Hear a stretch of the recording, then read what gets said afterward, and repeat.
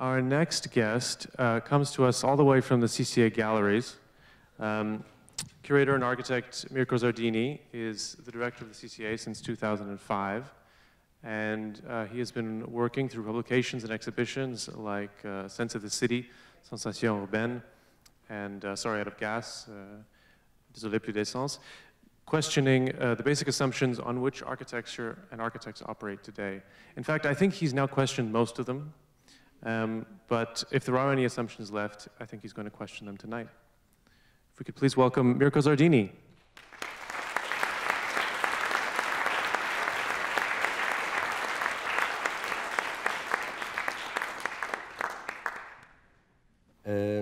Generally, I don't have title, but for tonight, I thought it could be nice to have a title for my presentation. And the title is 7 Stories I Do Not Like to Tell, but I have to tell.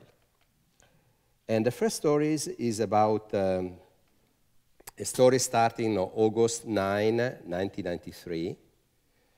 Claycourt Sound in Vancouver, British Columbia, was the site of a mass protest against clear-cutting loggings of old-growth forest. In that occasion, police arrested more than 200 people. 45 protesters were given 45 days prison sentences. But this protest served as a model for activism, including the actions leading to the Great Bear Rainforest Agreement, which was signed this year, and now protects 6.4 million hectares in British Columbia of a temperate rainforest. Since Europeans contacted in the 16th century, images of lush and wild landscapes have been embedded in the perception that we have of the Canadian environments. Today, Canada offers, on the contrary, a remarkable contrast between the idealized vision of a pristine natural environment and the reality of a land stripped of all value except an economic one. A real exemplary case study in the history of progress. 1976, the Pay Arc, an experimental autonomous house, was built on Prince Edward Island by the New Alchemy Institute, funded by the Canadian government. The project combined organic farming, solar algae tanks for aquaculture, solar and wind energy to set a kind of a precedent for self-sustainable architecture. Opened by Prime Minister Pierre Trudeau in the helicopter, and Premier Alex Campbell, the building served as a research center for a decade before it was decommissioned and eventually demolished for lack of funding. Same period, same time, mismanagement of commercial fishing on the Atlantic coast rapidly depleted the cod population. The Grand Banks once accounted for 46% of total available cod worldwide. In 1977, the annual catch of northern cod in Zone 21 on the Canadian Atlantic coast measured about 235,000 tons. 6 years later, 1983, the figure was more than double. Following decades of overfishing, a July 1992 moratorium put a sudden halt to overconsumption and all commercial fishing. Originally instated for 2 years, then it was extended until today. The moratorium claimed 40,000 jobs across 5 Canadian provinces and is still in effect today. Cod population have only recently started to recover. The week of 12 May 2000, was the week that Health Canada declared Safe Drinking Water Week. In the same week, heavy rains caused a deadly strain of E. coli to enter the city drinking water in Walkertown, Ontario. It was considered, at the time, and perhaps today, the worst modern-day waterborne disease outbreak.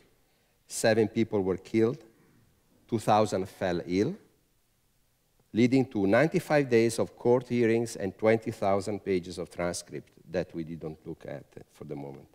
In the decade leading up to the catastrophe, more relevant, Walkertown's water tested positive for contamination on over 100 different occasions. 2015, 1,838 drinking water advisory were listed across Canada, 10 provinces and 3 territories. 20% of all First Nation communities across Canada were subject to drinking water advisories, many of these having been in place for 5 to 15 years. Beginning 1926, that is a long story, an international settlement between US and Canada first recognized the capacity of air pollution to harm environments at a greater distance from an industrial source, in that case, Trail, British Columbia.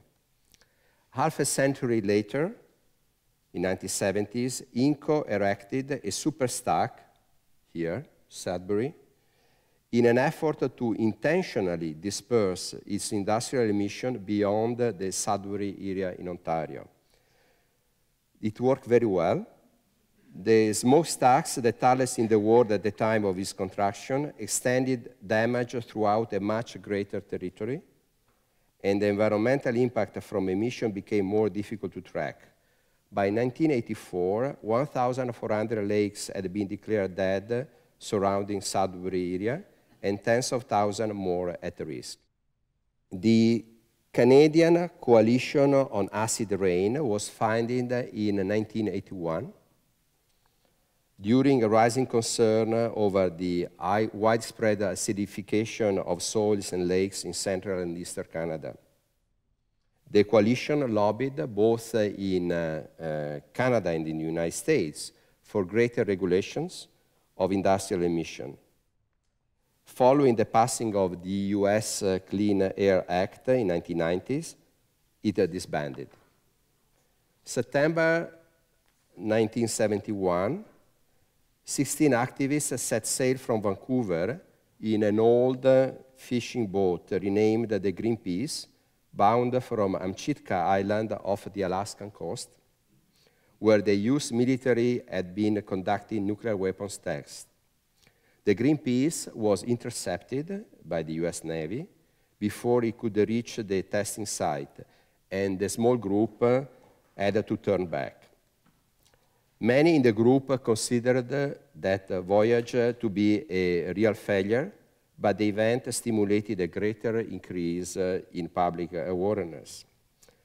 Not only did the US Army cancel the Amchitka test program 5 months later, but this action was the beginning of today's most widely known environmental organization, with 2.9 million of members working out of 55 countries. Manly Natlan's 1958 proposal expected the heat from the detonation of a nuclear bomb in Athabasca, underground explosion, to melt the tar sands, producing the liquid hydrocarbons that could then be easily extracted by way of conventional drilling.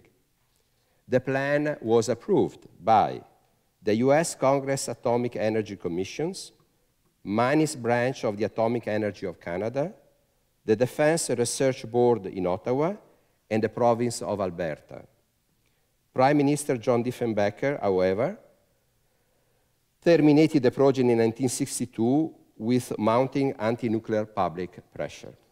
September 1973, 2 ships collided at the entrance of Burrard Inlet in Vancouver, and releasing a kind of estimated 190,000 liters of light bunker oil into the water. Today, Kinder Morgan's proposal Trans-Mountain Pipeline expansion would nearly triple the volume of diluted Alberta bitumen being pumped to Vancouver's coastline and cause a 7-fold increase in tanker traffic in waters off southern BC.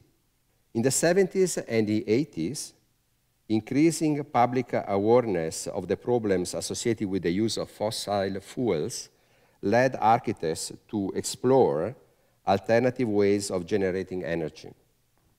The Loring House was one of these projects. It was designed in 1981 by Pierlucio Pellissier and Giovanni De Paoli.